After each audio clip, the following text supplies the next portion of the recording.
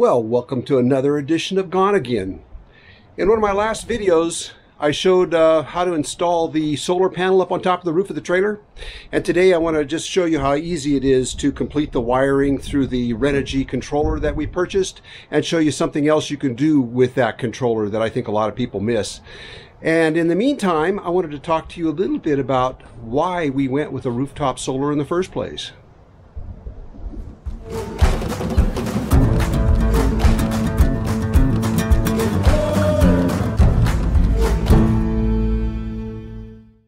Just before we did our last trip down south, we bought this 100-watt Renogy portable, it's called a suitcase model, solar panel, and it's working great. I mean, we like it a lot, and it made all the difference in the world between having a laptop running all day and being able to keep our phones charged and keep the fan on in the trailer and everything. This bugger was like, it made such a difference. It was like night and day to us. And it's got its own PWM controller on the back, which is fine. Comes with this much wire. And we bought an extension so we could always have it out in the sun, even when the trailer was parked in the shade. That was great. But the problem we had was that Linda and I never ever spend our days in camp. We're only in camp in the evening times. During the day, we're going to go out hiking, we're going to go exploring, we're going to go visiting, we're going to do something. But we're not sitting around a camp. And that meant that every time we left, we had to put the solar panel away to keep it from being stolen. That's not good. So during the middle of the day, when we needed it to be out recharging the trailer's battery or recharging one of our power units or something like that, it was put away. So I made up my mind that as soon as we got back, I'd put solar on the roof of the trailer, and that's why I did it. Okay, like I mentioned earlier, I'm installing this Renogy Rover 30 amp MPPT charge controller.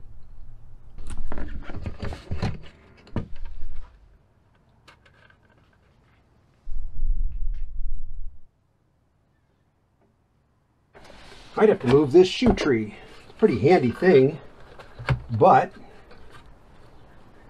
that's going to be in the way.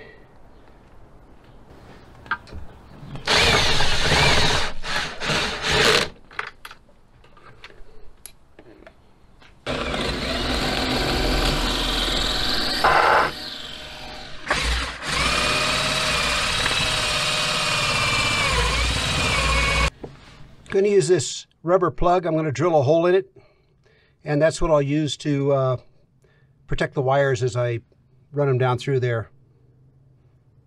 That way I can put a little sealant in it and seal it all up.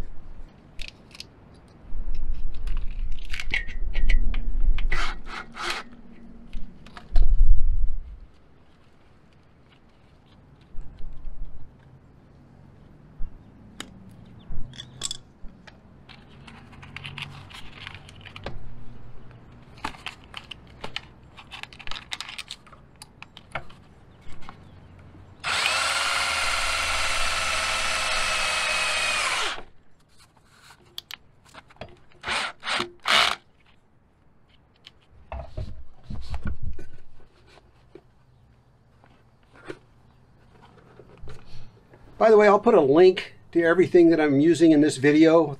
The rack up there for the solar panel itself, the Renogy, where I got this wire. And the nice thing about this wire is it's all tinned, which means it's not just bare copper. It's got a tinning on it. This is like aircraft wire, so this is not going to corrode.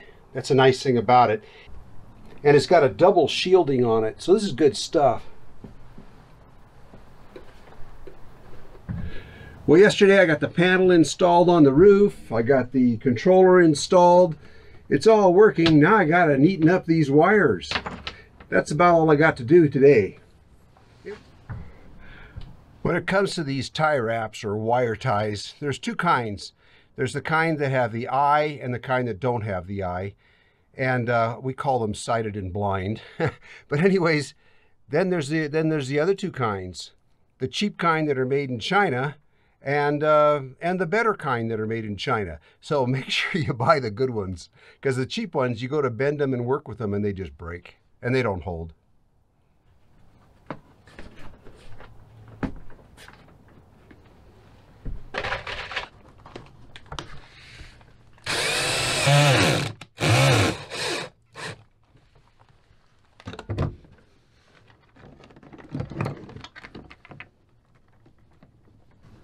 Now I'm running the heat sensor out to the battery, and then the last thing I need to do is fuse this system. I do have it hooked up temporarily right now, and I'm being very careful with it, not to short anything out or anything, but the last thing I need to do is fuse the system. There'll be a fuse on the positive lead coming down from the solar panel itself, and there'll be a fuse right here on the positive lead going out to the battery.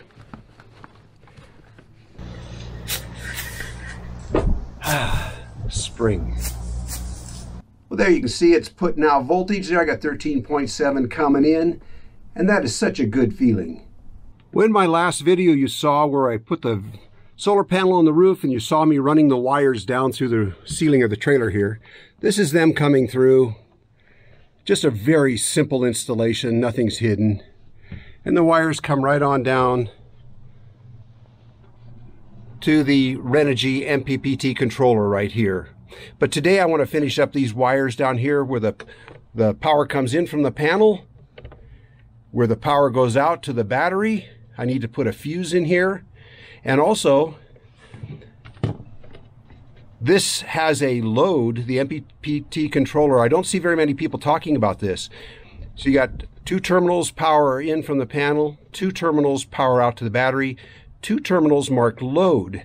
And what that is a connection between the solar panel and your whatever appliance it is that you want to run without running it through the battery first.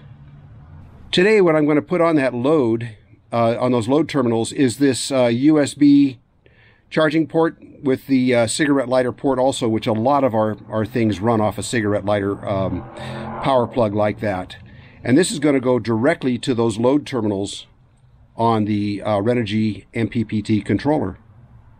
That's the idea. Let's get started. Well, the first thing I need to do is disconnect the positive lead from the solar panel down to the controller here before I even start working on it, because I need to disconnect the power lead that goes to the battery, and Renogy says never have the solar panel hooked up without the battery hooked up first. So that's the first thing I'm going to do here.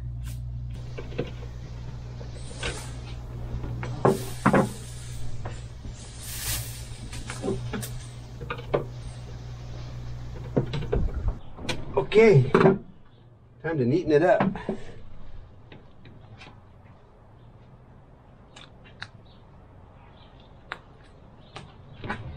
What I just did here is I disconnected the power lead off this Renogy controller, and the reason I did that was because I needed to disconnect the lead to the battery so I could put this fuse in line.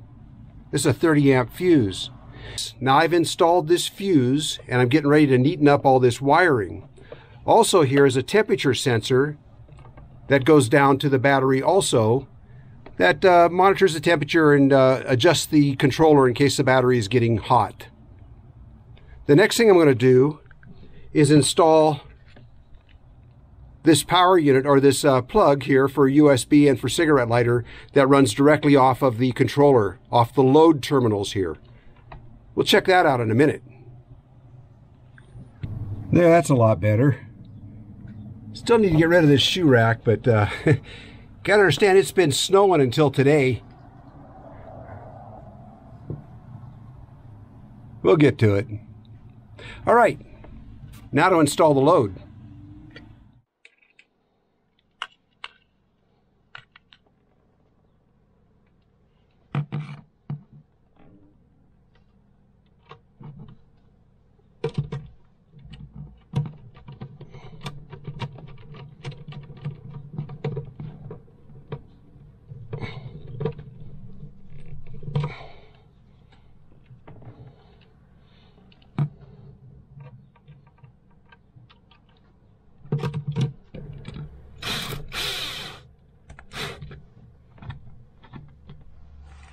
Okay, let's see if it works. Okay, for those of you that are curious and wanting to know what's going on here, the wiring just runs down here and goes through the floor,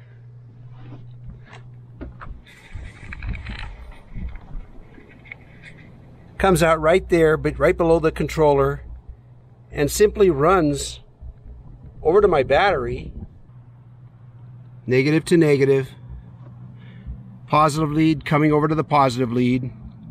And then there's this cable here is coming in from the car hitch where I plug it into the car to charge off the alternator. And this cable here is going to the power bus inside the trailer, on the other side of the trailer, where we plug in our, our laptops and things like that to charge. This wire here is negative, that goes to the frame of the trailer. And on my trailer,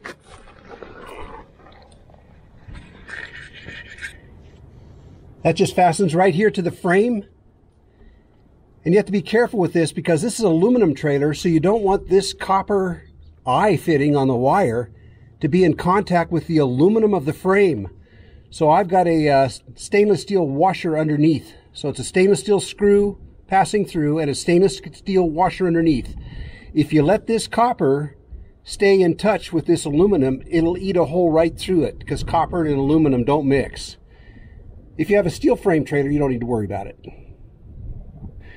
And this here is the ground wire going over to that accessory bus that's in the trailer. So when I want to use this, rather than just plugging in over on the other side, over here, coming through the battery after the solar panel,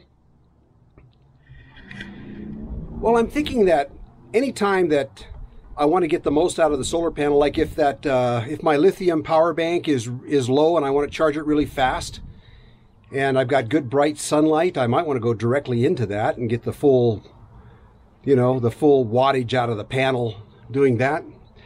Other times might be when I've got that Renogy suitcase hooked up to the battery already, and I might just want to run some other things off the rooftop panel without going through the battery. I guess I could do it that way too. My point was just to let you know that there is that load terminal on there that you can make use of in your own way. Okay, one thing you need to know is that this load output here that's going down into this outlet that I installed, this is regulated, through the Renogy. This is regulated at 12 volts, right around 12 volts something. But if you're trying to charge a Blue Eddy like this, and I don't know about the Jackery, but I know that this Blue Eddy needs 14 to 40 volts before it'll charge. So this needs to get hooked directly to my solar panel without being regulated in any way, because my solar panel puts out between 12 and about 20 volts. So I need to go directly to the solar panel, and what I'm going to do is put a connection on the other side of this Renogy, and I'm going to show you how I do that. These are the two wires coming from the solar panel, and what I'm going to do is right where they go into the panel is I'm going to put a couple jumper wires in here with some MC4 connectors on it that'll go directly into the 8mm plug on the Blue Eddy power unit that I've got. Okay, so that's what I had to do. I've got these running into the, these are coming directly off of the solar panel terminals up here, where the solar panel actually comes in to the Renogy controller. So these are MC4 cables are coming off before the power goes through the Renogy. And then it goes directly to the Blue Eddy here. This is the AC50. And now I've got a real cloudy day here, but now it's showing, about 40 watts. And it's late in the afternoon. It's, it's about 4 o'clock in the afternoon. The sun's coming at an angle to my solar panel, and it's cloudy. So this is going to be really good. Well, that was just an add-on to this video, because originally I wanted to put in that cigarette lighter USB coming off of the load terminal of the Renogy panel here, or off the Renogy controller, so that I could charge this AC50, this Blue Eddy, off of it, because I thought that would be just straight from the panel. But then, you know, you got to think about it. No, Renogy's not going to put a load terminal on there that's putting out, you know, 20 volts or more, because then it would fry whatever you plugged into it. So it's got to be regulated down to 12 volts. So that didn't work for me for this Blue Eddy. But I just showed you now how if you've got a Blue Eddy or even a Jackery or something, and you want to come directly in, you just got to tap off of those where the panel comes into the controller, whatever kind of controller you have. You can tap off of that and go directly into your lithium power bank. There you go. Now, the next thing I got to figure out is batteries. What am I going to use? I've got the one flooded battery on here right now, just a lead acid battery. And I'm thinking about what I'm going to do. I may go to a pair of AGMs. I can't afford the lithium. I mean, $800 a battery is just ridiculous. I mean, this whole solar setup that I just put in was under $400. So I can't afford that. I do have the two lithium power banks that I've got, that Blue Eddy 500 watt one, and I've got that Sun Life 288 watt one, and that may be enough. I just need something that'll run a Dometic type refrigerator all night, you know, when the solar panel's not putting out juice. That's about it. For this little trailer, I think that'll do it just fine. Well, when it comes to solar, I'm certainly no expert. If you've got questions, you just Google them, look them up on the interweb. This was just a video to show you how to do the physical install, kind of the technical aspects of it. And I hope it helped you in some way. And if it did, please like, share, and subscribe, and we'll see you around.